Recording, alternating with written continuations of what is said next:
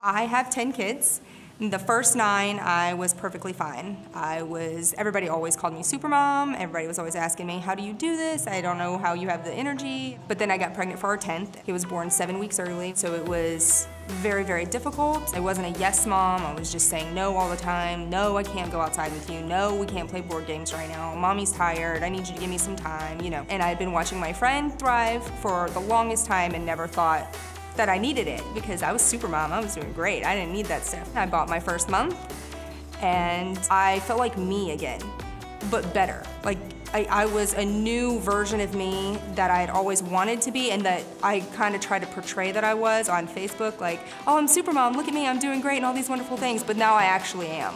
It really does work. You should really just get a mini experience, try it, buy a month, and change your life, because it really does.